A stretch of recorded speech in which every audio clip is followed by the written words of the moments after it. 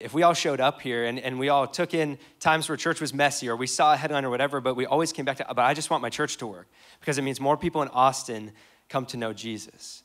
When we start to get that mentality and we drop the life of critique for the ability to create and do something, like Jesus isn't coming back for this building. He's coming back for you.